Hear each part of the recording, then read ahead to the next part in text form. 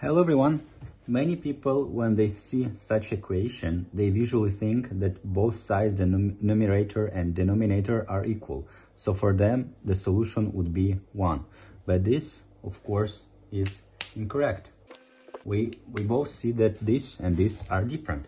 So what we do, we first calculate what's on the numerator and then we do the denominator. So in this case, we have 4 divided by 2 is 2. 2 divided by 4, we can write it as 2/4.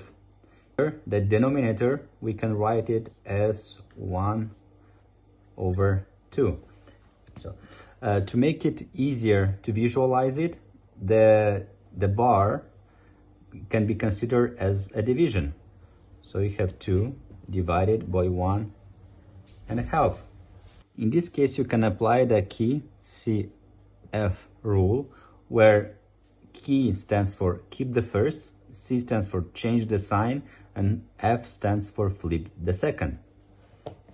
In our situation, we keep the first, we change the sign, and we flip the second. So we have 2/1, of course this is 2, and we get 4.